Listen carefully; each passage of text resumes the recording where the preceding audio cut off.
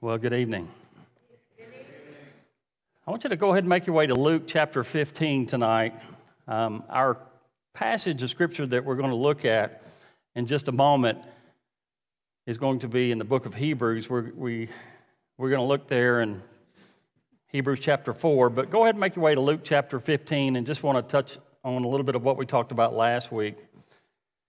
We began looking at the ministry of Christ, and specifically we were talking about his ministry and suffering.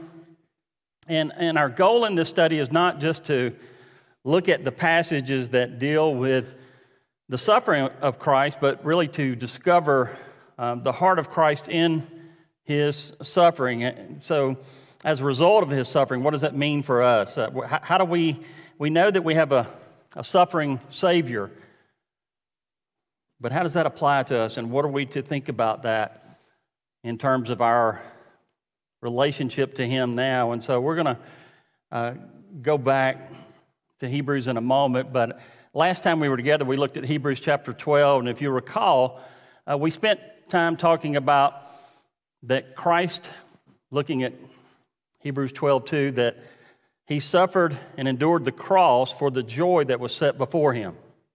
And we talked about that joy. We don't often think of our Savior in that way. When we think about the cross, too oftentimes we think about the cross in terms of something that was necessary for him to do. He had to do this to make atonement for his people. And that is true. It was a necessity that Christ needed to go to, that he went to the cross. It was necessary for him to do this, to be a substitutionary atonement on behalf of his people. But I don't know that we spend as much time, do we really think about this in the sense that he endured all of that suffering, the agony in the garden, the arrest, the humiliation, the scourging, the rejection, that all of this, the writer of Hebrews tells us that he endured that, despising the shame of the cross for the joy that was set before him. And so our Savior, there was a joy that was set before him. And as we emphasized last time, that joy is the forgiveness of his people, is the reconciliation of his people. And that's tied in that passage of Scripture. It makes it very clear that the joy is him redeeming a people for himself, us being reconciled to God. And so this idea of joy, and that's where I wanted to look at Luke chapter 15 just for a moment as we think about our Savior, and we think about repenting of our sins and being reconciled to God, to him seeking us out. You see this in Luke chapter 15, this idea of joy. And so this is not just in the book of Hebrews, but it's throughout the Scriptures. We won't take the time to read through all of this, but I just want to highlight a couple of times that we see. You know these three stories that are recorded here that Jesus tells in Luke chapter 15. But in verse number 7, where he talks about the lost sheep, he says, I tell you that in the same way, there will be more joy in heaven over one sinner who repents than over 99 righteous persons who need no repentance. You see the joy that is mentioned there, the joy in the lost coin. You see in verse number 10, this woman who scrounges and searches for this lost coin finds it. And verse 10 says, in the same way, I tell you, there is joy in the presence of the angels of God over one sinner who repents. And then, of course, in the prodigal son, you see that joy as well. We don't find the word joy. We do find the word rejoice at the end of this story. But certainly you see the joy over the prodigal son returning as the father runs out to meet him. And you recall that the story in which the prodigal son returns, the other son who was there was somewhat dismayed and indignant by the way that the father had behaved. And he tells us at the end of Luke 15, verses 31 and 32, that the father gives an explanation. He said to him, son, you have always been with me, and all that is mine is yours, but we had to celebrate and rejoice For this brother of yours was dead and has begun to live, and was lost and has been found. Joy. So when we think about our Savior, I think it's important that as we think about the Lord Jesus Christ, that we don't think about it in terms of duty and a necessity, but we think about it in terms of love, and we think about Him in terms of this joy. Our Lord loved us so much that He endured the cross, and He has great joy in forgiveness of our sins and reconciling us to God the Father. Again, it's the joy that we see in this Luke 15 that I don't know that we really grasp when we think about the Lord Jesus. I was sharing a little bit about Dane Ortland, who is a pastor who gave an example to kind of highlight this point. He talked about a compassionate doctor who had traveled to the deep parts of the jungle, and he was wanting to provide medical care to a primitive tribe that was afflicted with a contagious disease. And he had his medical equipment flown in. He had correctly diagnosed the problem, and the antibiotics were prepared and were available. He was independently wealthy, so he didn't really need anything, any kind of financial compensation. But as he sought to provide care, the afflicted refused. They wanted to take care of themselves. They wanted to heal on their own terms.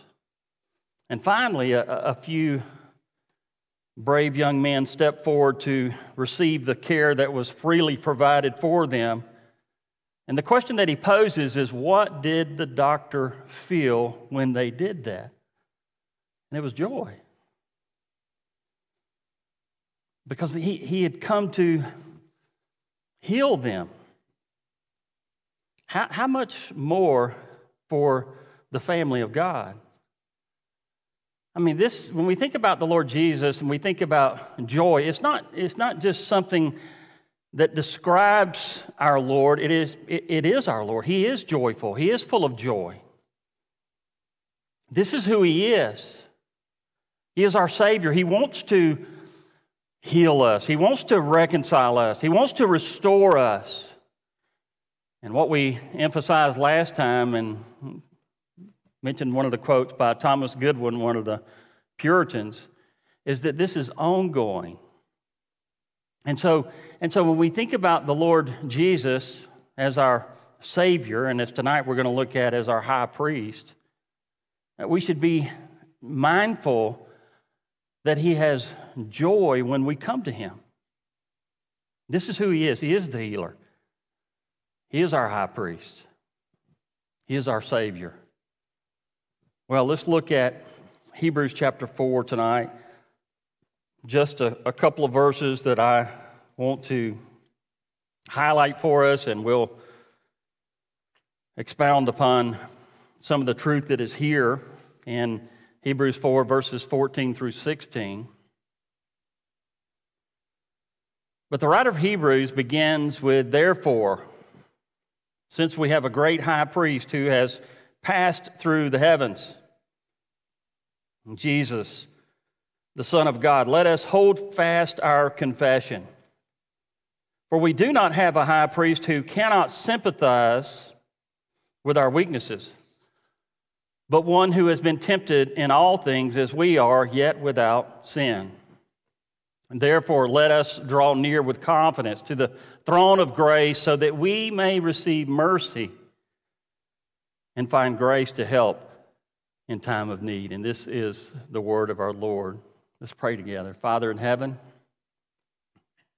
even as we sang tonight, we thank You for the Lord Jesus. We thank You for the blood of Christ. We thank You that we have a compassionate and sympathetic and loving high priest that we can come to you through him, and that we can have confidence, Lord, that you hear our prayers because of him. And Lord, that you desire to forgive us and to cleanse us and to grant us mercy and grace in our time of need. Lord, thank you for Jesus. For it's in his name we pray. Amen.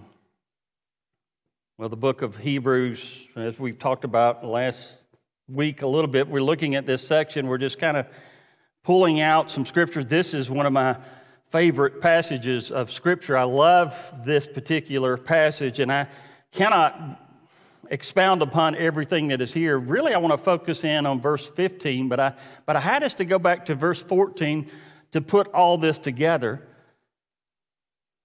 But I want you to see that as you read this particular passage of Scripture, that the first thing that you're struck with there in verse number 14 is that Jesus is called a great high priest.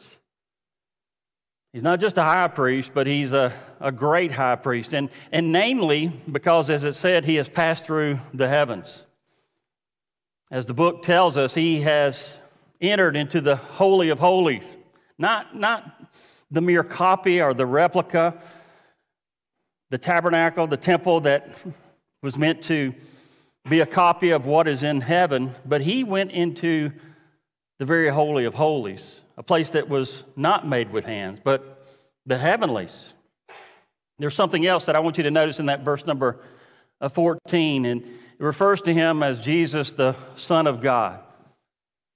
And don't miss that. I think as we read that, too oftentimes we've kind of been trained this way in our thinking that we see the Son of God and automatically we assume that he's talking about the deity of Christ.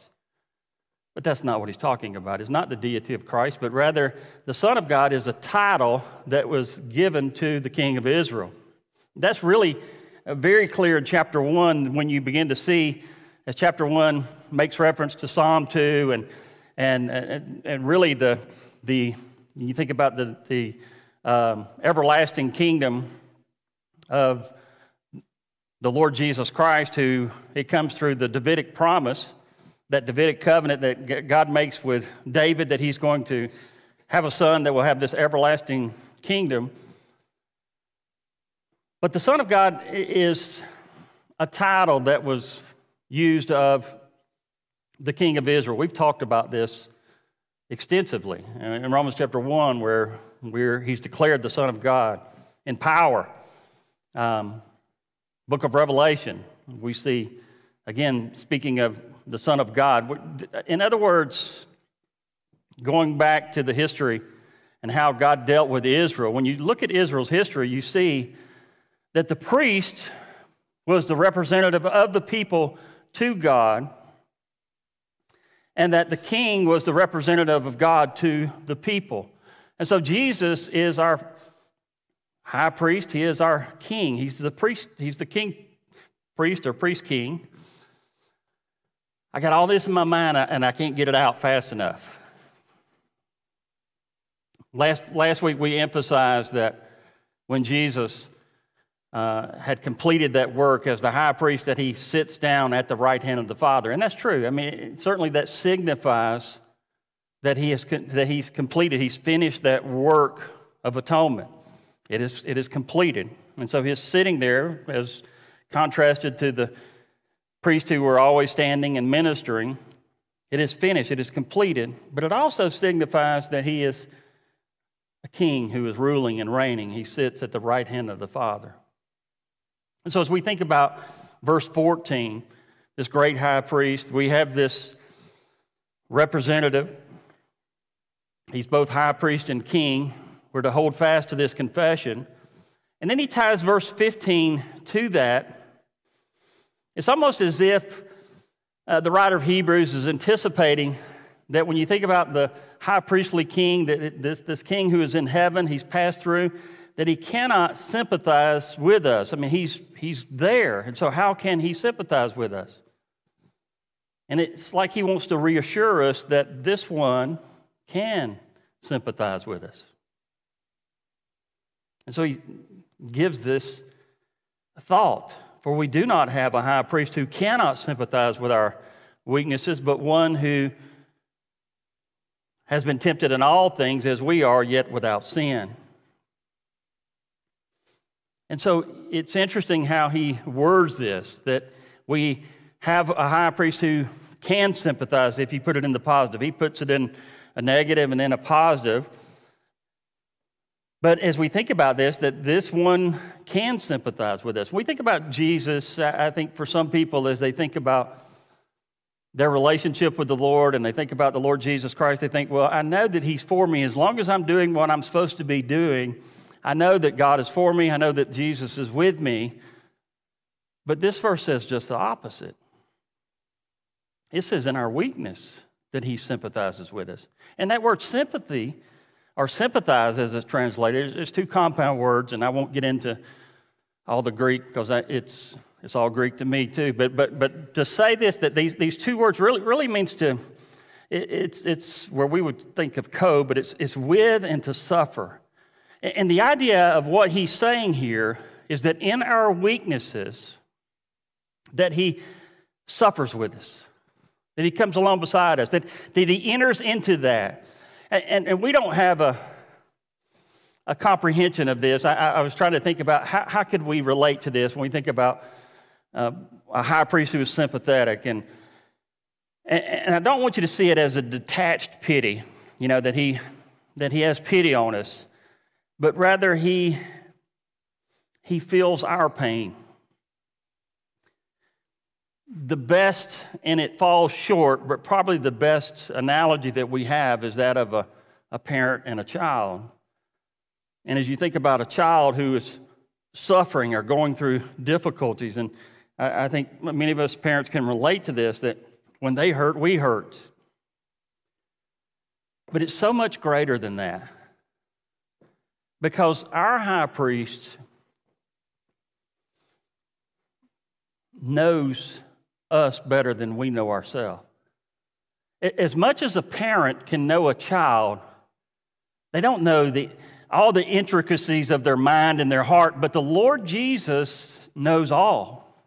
I mean, he knows us better than anyone knows us. No one knows us like Jesus knows us.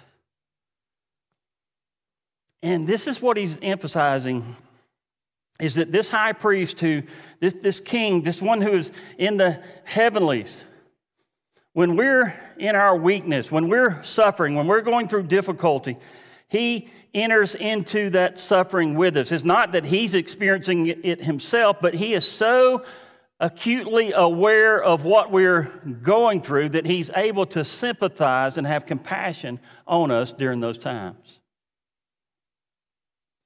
This is how he describes him. When we think about the Lord Jesus and we think about the different things that he experienced in his life, and we think about our own personal life and some of the difficulties that we have, whether it be being abandoned or feeling isolated or being rejected, well, he knows all of that. In fact, as you think about the Lord Jesus Christ, there is nothing that we go through that he himself has not gone through. I was thinking of an objection here. Somebody raises the question, well, what about wasting time watching a bunch of YouTube videos all day long? I mean, he doesn't know anything about that. But he does know about the temptation to waste time. He does know about the temptation to be out of the will of God. You can apply it in different ways, but the point is that everything that we go through, every kind of difficulty, and I'm getting into the sin part, and I really just want to focus just for a moment on the suffering part, that when you think about the Lord Jesus and the suffering, at his greatest hour of need, every close friend that he had abandoned him.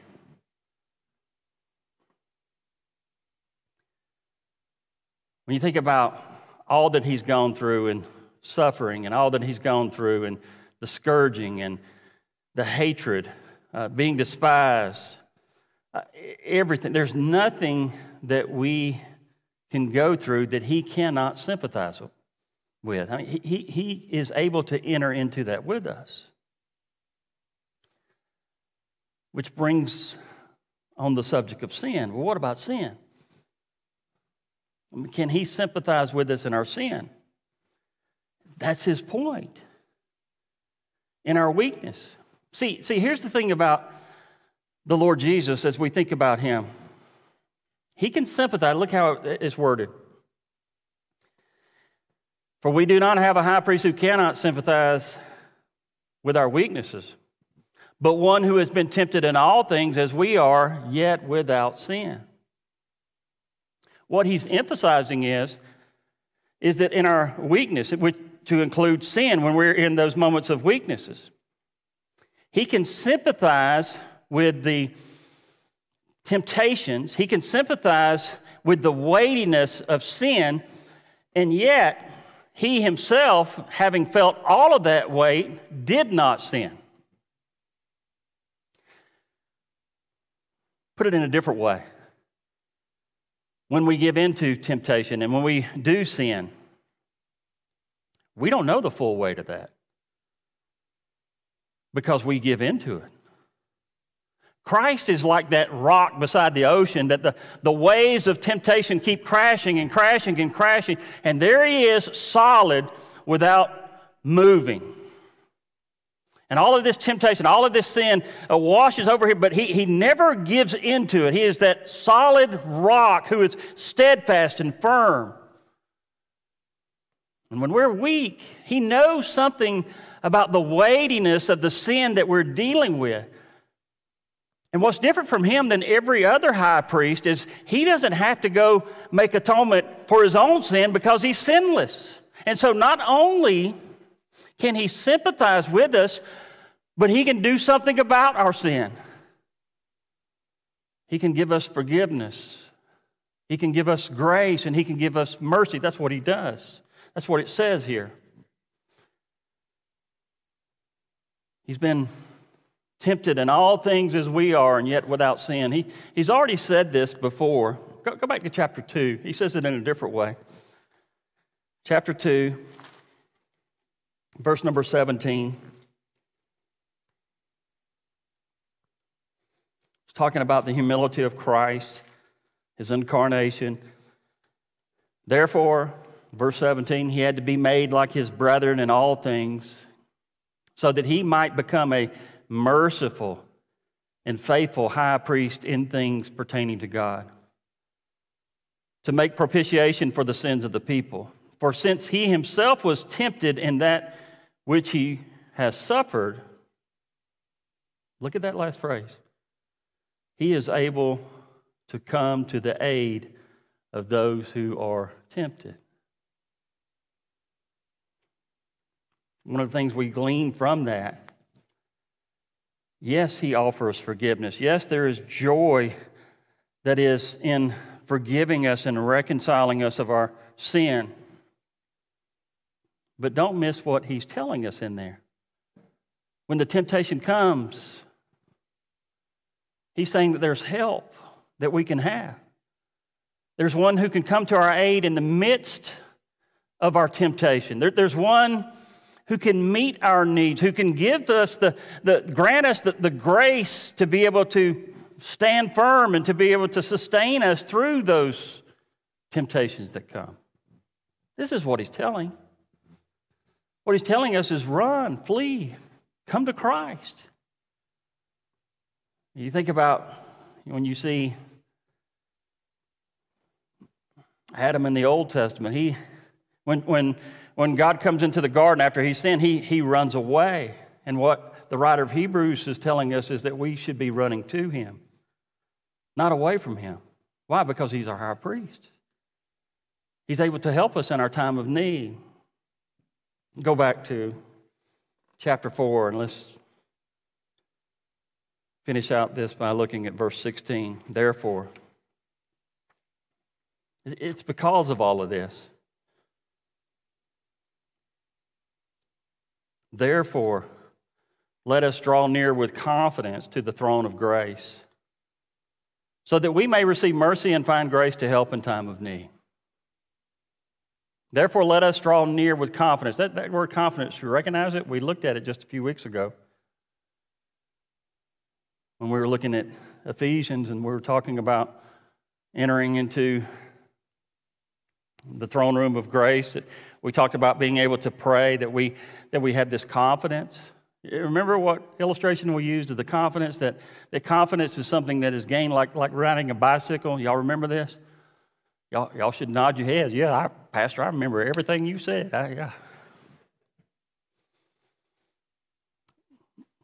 That riding a bike, you remember the first time you rode a bike? Not much confidence. But as you got back on it and you rode it and you rode it and you rode it, eventually there was confidence. Let us draw near with confidence. The confidence that we have that He will grant us mercy and grace in our time of need comes through continually seeking Him for that grace and that mercy. He's done it before. I'm confident that He's going to do it again. You see, one of the reasons that we don't have confidence in coming to the Lord is because, quite frankly, we don't come to the Lord. Why don't we come to Him?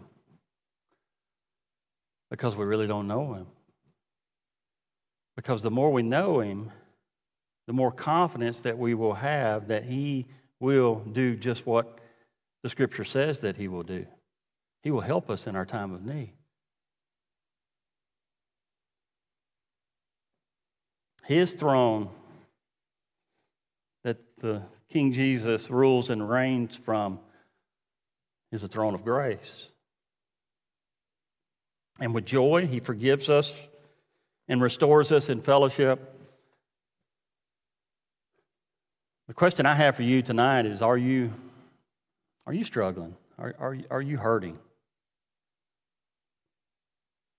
Are you suffering? Are you going through a difficult time?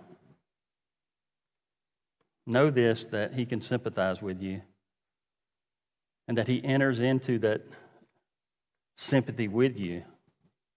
And know this with confidence, that if you will come and you will seek and you will ask, He will answer. And you will receive the grace and mercy in your time of need. Father, we are grateful for the ministry of the Lord Jesus Christ, that He is a sympathetic and compassionate high priest. And Lord, help us to learn of Him, to come along beside Him and know that His yoke is easy. Help us, Lord, to know the Lord Jesus. Help us, Lord, to be a people that are not led by the flesh, but are led by the Spirit, a people who, by faith, seek You. And know that in our time of need, that we can find mercy and grace. For it's in Jesus' name we pray. Amen.